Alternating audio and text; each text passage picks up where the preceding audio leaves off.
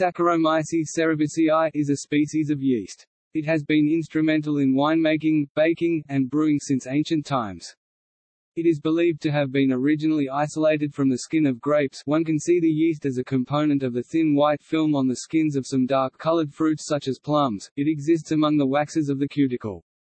It is one of the most intensively studied eukaryotic model organisms in molecular and cell biology, much like Escherichia coli as the model bacterium. It is the microorganism behind the most common type of fermentation. Cerevisiae cells are round to ovoid, 5 to 10 micrometers in diameter. It reproduces by a division process known as budding. Many proteins important in human biology were first discovered by studying their homologs in yeast. These proteins include cell cycle proteins, signaling proteins, and protein processing enzymes. Cerevisiae is currently the only yeast cell known to have Berkeley bodies present, which are involved in particular secretory pathways. Antibodies against cerevisiae are found in 60 to 70% of patients with Crohn's disease and 10 to 15% of patients with ulcerative colitis, and 8% of healthy controls. Cerevisiae, a yeast, have been found to contribute to the smell of bread by Schiebel 1990. Proline and ornithine present in yeast are precursors of 2-acetyl-L-pyroline, a roast-smelling odorant, in the bread crust.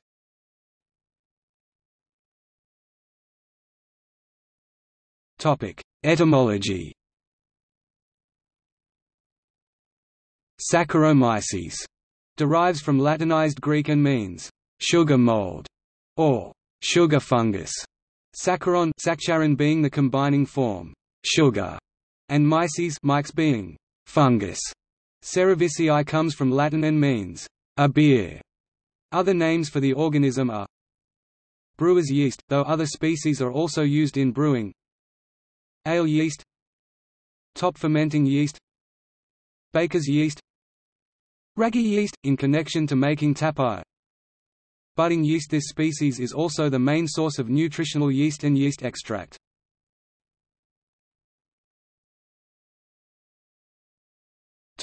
History. In the 19th century, bread bakers obtained their yeast from beer brewers, and this led to sweet fermented breads such as the imperial Kaisersemmel roll, which in general lacked the sourness created by the acidification typical of lactobacillus. However, beer brewers slowly switched from top fermenting cerevisiae to bottom fermenting pastorianus yeast, and this created a shortage of yeast for making bread, so the Vienna process was developed in 1846. While the innovation is often popularly credited for using steam in baking ovens, leading to a different crust characteristic, it is notable for including procedures for high milling of grains, see Vienna grits, cracking them incrementally instead of mashing them with one pass, as well as better processes for growing and harvesting top fermenting yeasts, known as press yeast. Refinements in microbiology following the work of Louis Pasteur led to more advanced methods of culturing pure strains. In 1879, Great Britain introduced specialized growing VATs for the production of cerevisiae, and in the United States around the turn of the century centrifuges were used for concentrating the yeast, making modern commercial yeast possible, and turning yeast production into a major industrial endeavor. The slurry yeast made by small bakers and grocery shops became cream yeast, a suspension of live yeast cells in growth medium, and then compressed yeast, the fresh cake yeast that became the standard leaven for bread bakers in much of the westernized world during the early 20th century. During World War II, Fleischmann's developed a granulated active dry yeast for the United States Armed Forces, which did not require refrigeration and had a longer shelf life and better temperature tolerance than fresh yeast. It is still the standard yeast for U.S. military recipes. The company created yeast that would rise twice as fast, cutting down on baking time. Le Saffre would later create instant yeast in the 1970s, which has gained considerable use and market share at the expense of both fresh and dry yeast in their various applications.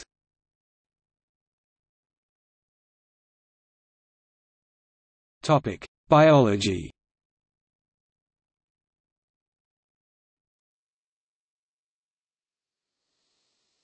Ecology. In nature, yeast cells are found primarily on ripe fruits such as grapes before maturation. Grapes are almost free of yeasts. Since cerevisiae is not airborne, it requires a vector to move. Queens of social wasps overwintering as adults, Vespa crabrow and Polistes spp, can harbor yeast cells from autumn to spring and transmit them to their progeny. The intestine of Polistes dominula, a social wasp, hosts S. cerevisiae strains as well as S. cerevisiae times S. paradoxus hybrids. Stefanini et al. 2016 showed that the intestine of Polistes dominula favors the mating of S. cerevisiae strains, both among themselves and with S. paradoxus cells by providing environmental conditions prompting cell sporulation and spores germination. The optimum temperature for growth of S. cerevisiae is 30 to 35 degrees Celsius (86 to 95 degrees Fahrenheit).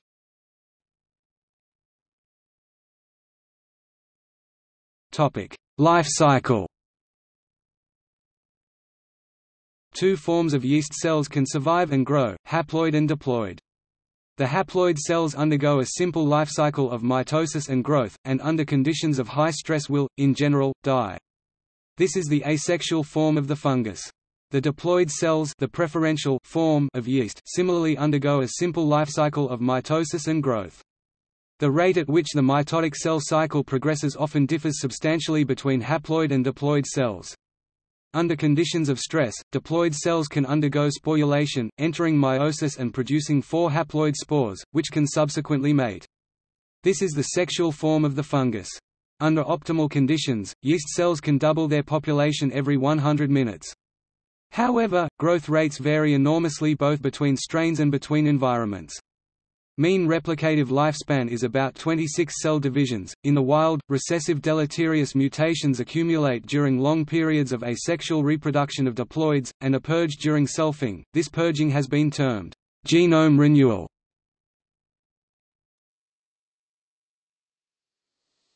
Topic: Nutritional requirements. All strains of S. cerevisiae can grow aerobically on glucose, maltose, and trehalose and fail to grow on lactose and cellobiose. However, growth on other sugars is variable. Galactose and fructose are shown to be two of the best fermenting sugars. The ability of yeasts to use different sugars can differ depending on whether they are grown aerobically or anaerobically. Some strains cannot grow anaerobically on sucrose and trehalose. All strains can use ammonia and urea as the sole nitrogen source, but cannot use nitrate, since they lack the ability to reduce them to ammonium ions.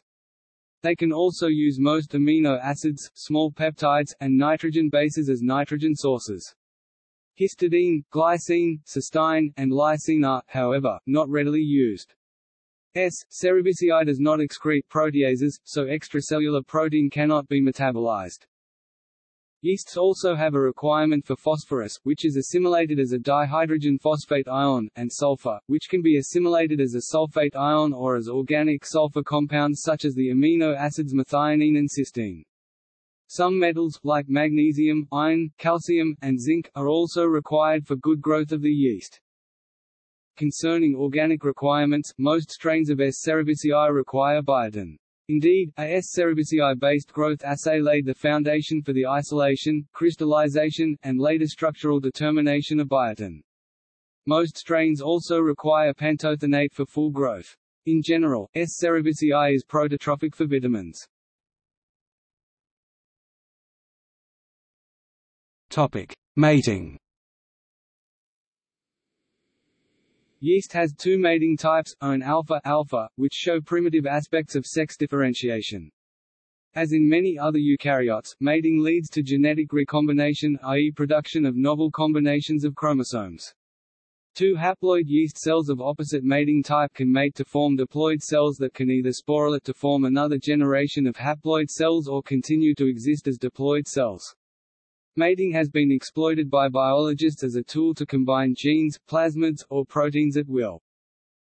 The mating pathway employs a G-protein-coupled receptor, G-protein, IGS protein, and three-tiered MAPK signaling cascade that is homologous to those found in humans.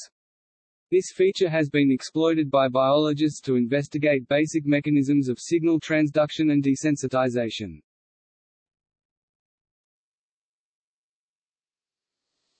Topic: Cell cycle. Growth in yeast is synchronized with the growth of the bud, which reaches the size of the mature cell by the time it separates from the parent cell. In well-nourished, rapidly growing yeast cultures, all the cells can be seen to have buds, since bud formation occupies the whole cell cycle. Both mother and daughter cells can initiate bud formation before cell separation has occurred. In yeast cultures growing more slowly, cells lacking buds can be seen, and bud formation only occupies a part of the cell cycle. Cytokinesis. Cytokinesis enables budding yeast Saccharomyces cerevisiae to divide into two daughter cells. Cerevisiae forms a bud which can grow throughout its cell cycle and later leaves its mother cell when mitosis has completed. Cerevisiae is relevant to cell cycle studies because it divides asymmetrically by using a polarized cell to make two daughters with different fates and sizes. Similarly, stem cells use asymmetric division for self-renewal and differentiation.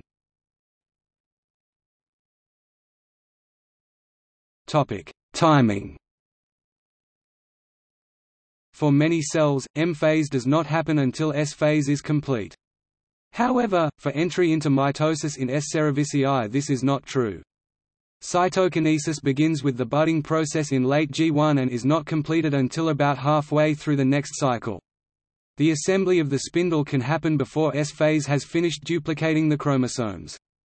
Additionally, there is a lack of clearly defined G2 in between M and S. Thus, there is a lack of extensive regulation present in higher eukaryotes. When the daughter emerges, the daughter is two-thirds the size of the mother. Throughout the process, the mother displays little to no change in size. The RAM pathway is activated in the daughter cell immediately after cytokinesis is complete. This pathway makes sure that the daughter has separated properly. Actomyosin ring and primary septum formation. Two interdependent events drive cytokinesis in S. cerevisiae. The first event is contractile actomyosin ring constriction, and the second event is formation of the primary septum (PS), a chitinous cell wall structure that can only be formed during cytokinesis.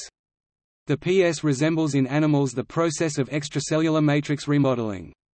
When the AMRA constricts, the PS begins to grow.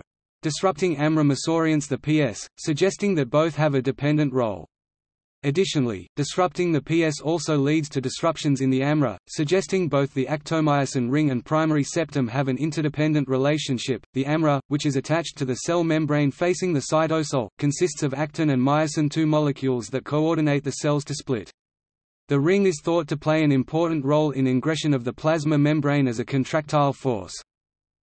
Proper coordination and correct positional assembly of the contractile ring depends on septins, which is the precursor to the septum ring. These GTPases assemble complexes with other proteins. The septins form a ring at the site where the bud will be created during late G1. They help promote the formation of the actin-myosin ring, although this mechanism is unknown. It is suggested they help provide structural support for other necessary cytokinesis processes. After a bud emerges, the septin ring forms an hourglass. The septin hourglass and the myosin ring together are the beginning of the future division site. The septin and AMRA complex progress to form the primary septum consisting of glucans and other chitinous molecules sent by vesicles from the Golgi body. After AMRA constriction is complete, two secondary septums are formed by glucans. How the AMRA ring dissembles remains poorly unknown. Microtubules do not play as significant a role in cytokinesis compared to the AMRA and septum. Disruption of microtubules did not significantly impair polarized growth.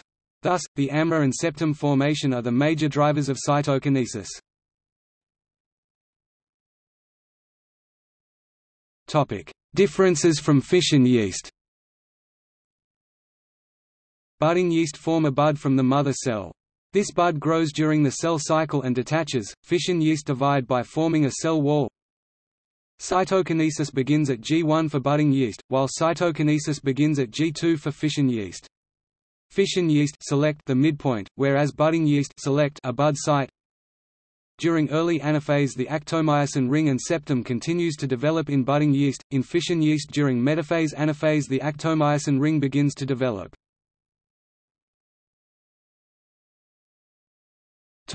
In biological research.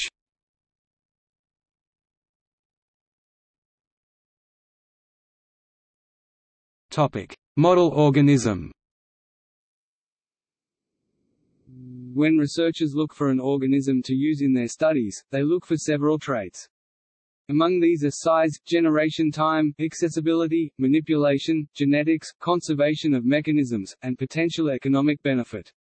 The yeast species S. pombe and S. cerevisiae are both well studied. These two species diverged approximately 600 to 300 million years ago, and are significant tools in the study of DNA damage and repair mechanisms. S. cerevisiae has developed as a model organism because it scores favorably on a number of these criteria.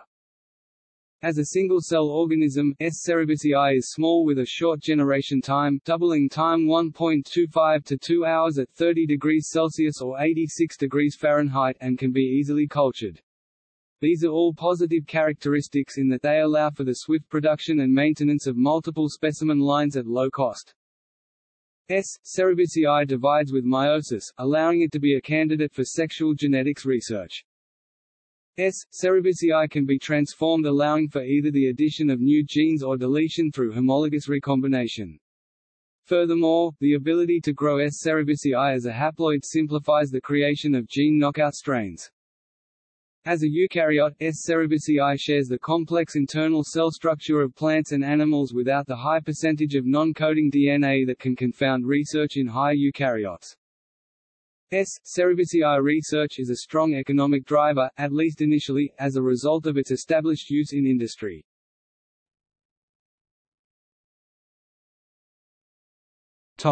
In the study of aging.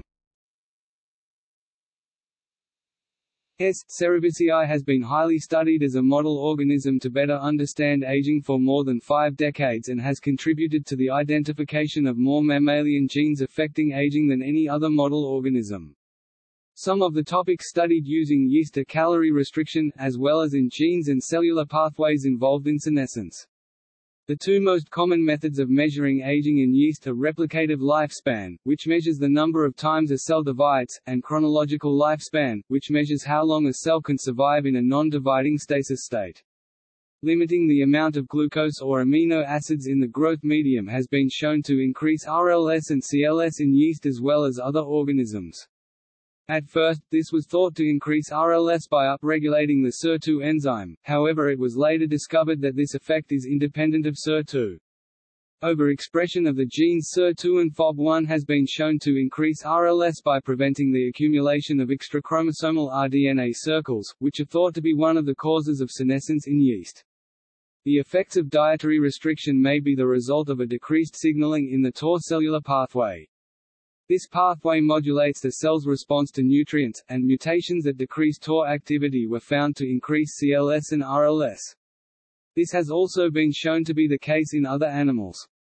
A yeast mutant lacking the gene SCOOL9 and RAS2 has recently been shown to have a 10-fold increase in chronological lifespan under conditions of calorie restriction and is the largest increase achieved in any organism. Mother cells give rise to progeny buds by mitotic divisions, but undergo replicative aging over successive generations and ultimately die. However, when a mother cell undergoes meiosis and gametogenesis, lifespan is reset. The replicative potential of gametes spores formed by aged cells is the same as gametes formed by young cells, indicating that age-associated damage is removed by meiosis from aged mother cells. This observation suggests that during meiosis removal of age-associated damages leads to rejuvenation. However, the nature of these damages remains to be established. During starvation of non-replicating S. cerevisiae cells, reactive oxygen species increase, leading to the accumulation of DNA damages such as apyogenic, apyrimidinic sites and double-strand breaks. Also in non-replicating cells, the ability to repair endogenous double-strand breaks declines during chronological aging.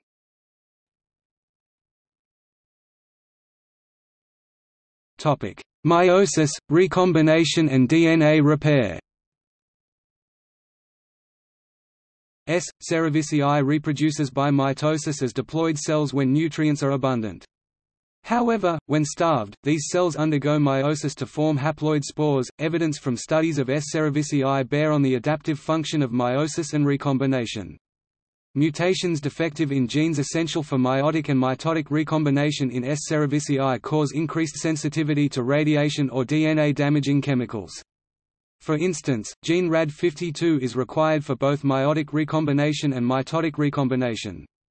RAD52 mutants have increased sensitivity to killing by X-rays, methylmethanesylvinate and the DNA cross-linking agent 8-methoxyseralin plus UVA, and show reduced meiotic recombination. These findings suggest that recombination repair during meiosis and mitosis is needed for repair of the different damages caused by these agents. Rudifer et al. 2006 analyzed the ancestry of natural S. cerevisiae strains and concluded that outcrossing occurs only about once every 50,000 cell divisions. Thus, it appears that in nature, mating is likely most often between closely related yeast cells. Mating occurs when haploid cells of opposite mating type MATA and MAT alpha come into contact. Rudifer et al. Pointed out that such contacts are frequent between closely related yeast cells for two reasons. The first is that cells of opposite mating type are present together in the same ascus, the sac that contains the cells directly produced by a single meiosis, and these cells can mate with each other. The second reason is that haploid cells of one mating type, upon cell division, often produce cells of the opposite mating type with which they can mate. The relative rarity in nature of meiotic events that result from outcrossing is inconsistent with the idea that production of genetic variation is the main selective force maintaining meiosis in this organism. However, this finding is consistent with the alternative idea that the main selective force maintaining meiosis is enhanced recombinational repair of DNA damage, since this benefit is realized during each meiosis, whether or not outcrossing occurs.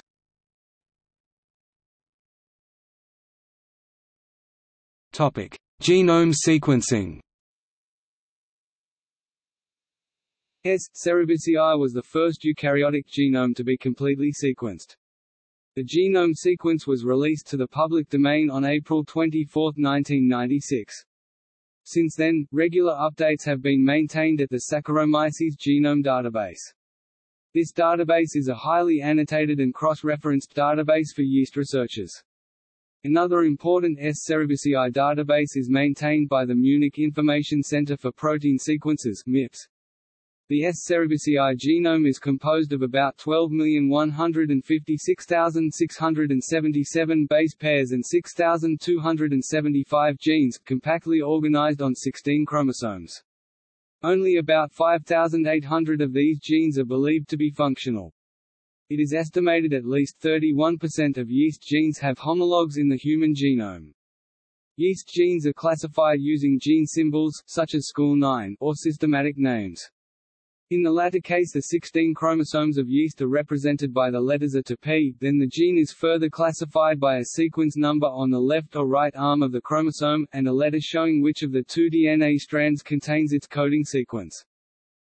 Examples: YBR134C aka SUP45 encoding ERF1, a translation termination factor, is located on the right arm of chromosome 2 and is the 134th open reading frame on that arm, starting from the centromere. The coding sequence is on the crick strand of the DNA. YDL102W aka POL3 encoding a subunit of DNA polymerase delta, is located on the left arm of chromosome 4. It is the 102nd ORF from the centromere and codes from the Watson strand of the DNA.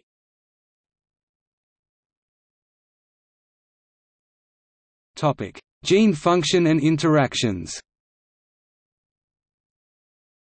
The availability of the S. cerevisiae genome sequence and a set of deletion mutants covering 90% of the yeast genome has further enhanced the power of S. cerevisiae as a model for understanding the regulation of eukaryotic cells. A project underway to analyze the genetic interactions of all double deletion mutants through synthetic genetic array analysis will take this research one step further. The goal is to form a functional map of the cell's processes. As of 2010, a model of genetic interactions is most comprehensive yet to be constructed, containing the interaction profiles for approximately 75% of all genes in the budding yeast.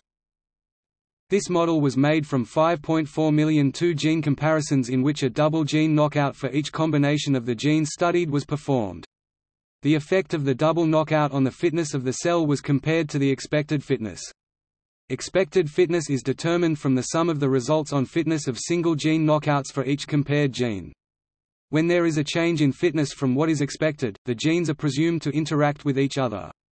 This was tested by comparing the results to what was previously known. For example, the genes PAR32, ECM30, and UBP15 had similar interaction profiles to genes involved in the GAP1 sorting module cellular process. Consistent with the results, these genes, when knocked out, disrupted that process, confirming that they are part of it. From this, 170,000 gene interactions were found and genes with similar interaction patterns were grouped together. Genes with similar genetic interaction profiles tend to be part of the same pathway or biological process. This information was used to construct a global network of gene interactions organized by function. This network can be used to predict the function of uncharacterized genes based on the functions of genes they are grouped with.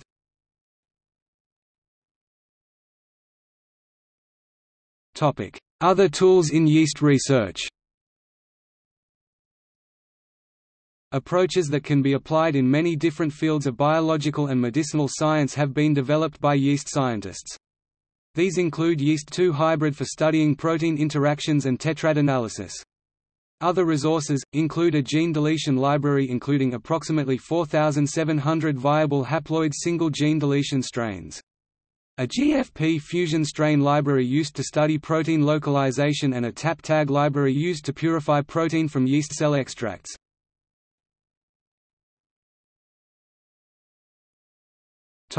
Synthetic Yeast Genome Project.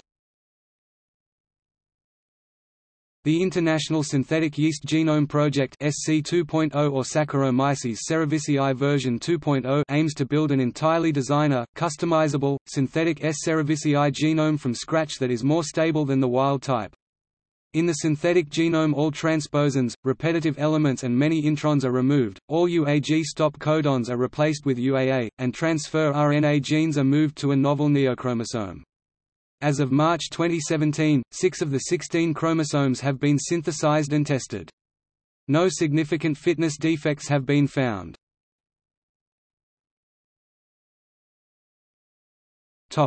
Astrobiology. Among other microorganisms, a sample of living S. cerevisiae was included in the Living Interplanetary Flight experiment, which would have completed a 3-year interplanetary round trip in a small capsule aboard the Russian Phobos Grunt spacecraft, launched in late 2011. The goal was to test whether selected organisms could survive a few years in deep space by flying them through interplanetary space. The experiment would have tested one aspect of transpermia, the hypothesis that life could survive space travel, if protected inside rocks blasted by impact off one planet to land on another. Phobos Grunt's mission ended unsuccessfully, however, when it failed to escape low Earth orbit. The spacecraft along with its instruments fell into the Pacific Ocean in an uncontrolled re-entry on January 15, 2012. The next planned exposure mission in deep space using S. cerevisiae is BioSentinel. See List of microorganisms tested in outer space.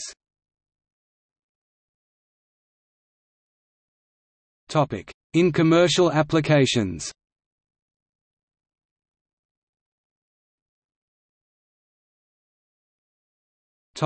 Brewing.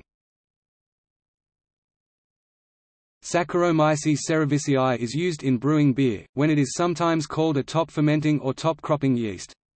It is so called because during the fermentation process its hydrophobic surface causes the flocks to adhere to CO2 and rise to the top of the fermentation vessel. Top fermenting yeasts are fermented at higher temperatures than the lager yeast Saccharomyces pastorianus, and the resulting beers have a different flavor than the same beverage fermented with a lager yeast. Fruity esters may be formed if the yeast undergoes temperatures near 21 degrees Celsius (70 degrees Fahrenheit), or if the fermentation temperature of the beverage fluctuates during the process. Lager yeast normally ferments at a temperature of approximately 5 degrees Celsius (41 degrees Fahrenheit), where Saccharomyces cerevisiae becomes dormant. A variant yeast known as Saccharomyces cerevisiae var. Diastaticus is a beer spoiler which can cause secondary fermentations in packaged products. In May 2013, the Oregon legislature made S. cerevisiae the official state microbe in recognition of the impact craft beer brewing has had on the state economy and the state's identity.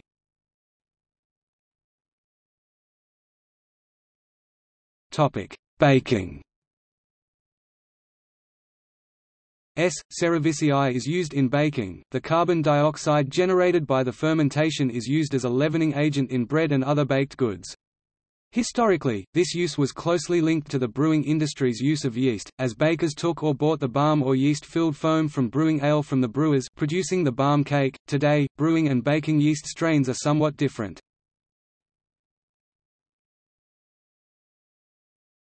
Topic: Uses in aquaria. Owing to the high cost of commercial CO2 cylinder systems, CO2 injection by yeast is one of the most popular DIY approaches followed by aquaculturists for providing CO2 to underwater aquatic plants. The yeast culture is, in general, maintained in plastic bottles, and typical systems provide one bubble every 3 to 7 seconds. Various approaches have been devised to allow proper absorption of the gas into the water.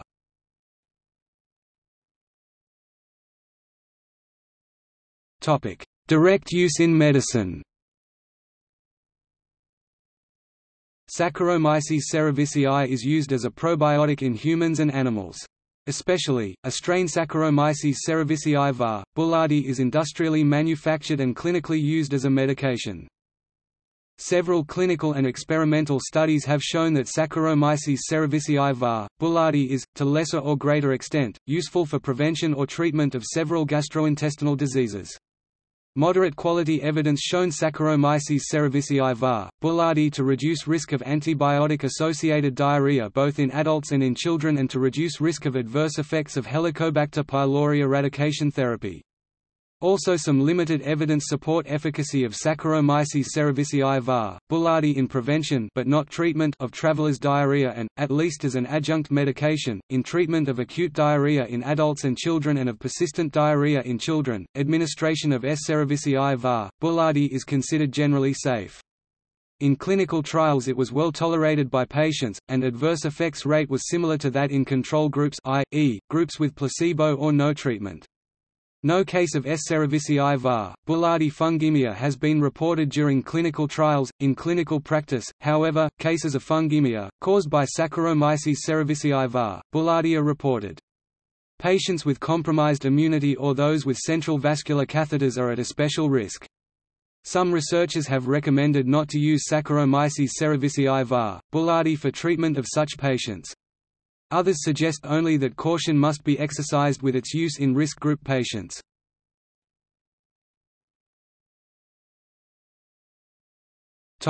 A human pathogen. Saccharomyces cerevisiae is proven to be an opportunistic human pathogen, though of relatively low virulence. Despite widespread use of this microorganism at home and in industry, contact with it very rarely leads to infection. Saccharomyces cerevisiae was found in the skin, oral cavity, oropharynx, duodenal mucosa, digestive tract and vagina of healthy humans. One review found it to be reported for 6% of samples from human intestine. Some specialists consider S. cerevisiae to be a part of normal microbiota of the gastrointestinal tract, the respiratory tract and the vagina of humans, while others believe that the species cannot be called a true commensal and originates in food. Presence of S. cerevisiae in human digestive system may be rather transient. For example, experiments show that in the case of oral administration to healthy individuals it is eliminated from the intestine within 5 days after the end of administration. Under certain circumstances, however, such as degraded immunity, Saccharomyces cerevisiae can cause infection in humans. Studies show that it causes 0.45 to 1.06% of the cases of yeast-induced vaginitis. In some cases, women suffering from S. cerevisiae-induced vaginal infection were intimate partners of bakers, and the strain was found to be the same that their partners used for baking. As of 1999, no cases of S. cerevisiae-induced vaginitis in women, who worked in bakeries themselves, were reported in scientific literature. Some cases were linked by researchers to the use of the yeast in home baking. Cases of infection of oral cavity and pharynx caused by S. cerevisiae are also known.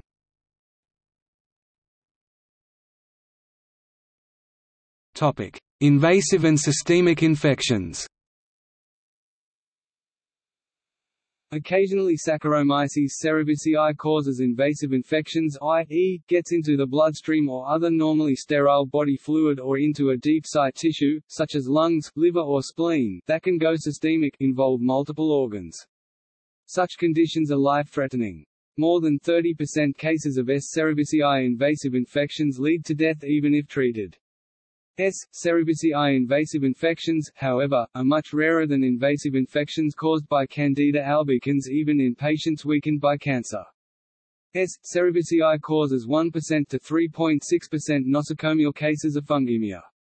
A comprehensive review of cerevisiae invasive infection cases found all patients to have at least one predisposing condition. Saccharomyces cerevisiae may enter the bloodstream or get to other deep sites of the body by translocation from oral or enteral mucosa or through contamination of intravascular catheters, e.g., central venous catheters.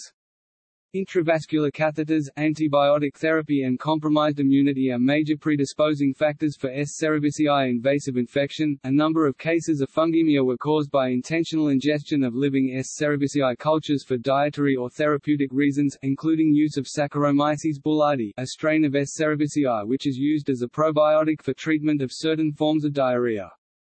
Saccharomyces boulardii causes about 40% cases of invasive Saccharomyces infections and is more likely, in comparison to other cerevisiae strains, to cause invasive infection in humans without general problems with immunity, though such adverse effect is very rare relative to Saccharomyces boulardii therapeutic administration. Boulardii may contaminate intravascular catheters through hands of medical personnel involved in administering probiotic preparations of boulardii to patients. Systemic infection usually occurs in patients who have their immunity compromised due to severe illness, HIV, AIDS, leukemia, other forms of cancer, or certain medical procedures, bone marrow transplantation, abdominal surgery. A case was reported when a nodule was surgically excised from a lung of a man employed in baking business, and examination of the tissue revealed presence of Saccharomyces cerevisiae.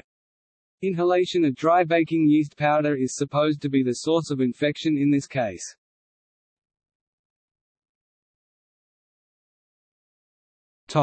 Virulence of different strains. Not all strains of Saccharomyces cerevisiae are equally virulent towards humans. Most environmental strains are not capable to grow at temperatures above 35 degrees Celsius, i.e., at temperatures of living body of humans and other mammalian.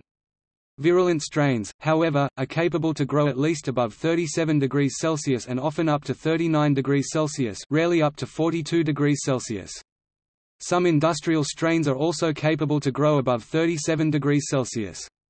European Food Safety Authority as of 2017 requires that all cerevisiae strains capable of growth above 37 degrees Celsius that are added to the food or feed chain in viable form must, as to be qualified presumably safe, show no resistance to antimycotic drugs used for treatment of yeast infections. The ability to grow at elevated temperatures is an important factor for strains' virulence but not the sole one. Other traits that are usually believed to be associated with virulence are ability to produce certain enzymes such as proteinase and phospholipase, invasive growth, i.e. growth with intrusion into the nutrient medium, ability to adhere to mammalian cells, ability to survive in the presence of hydrogen peroxide that is used by macrophages to kill foreign microorganisms in the body, and other abilities allowing the yeast to resist or influence immune response of the host body. Ability to form branching chains of cells, known as pseudo-hyphae, is also sometimes said to be associated with virulence, though some research suggests that this trait may be common to both virulent and non-virulent strains of Saccharomyces cerevisiae.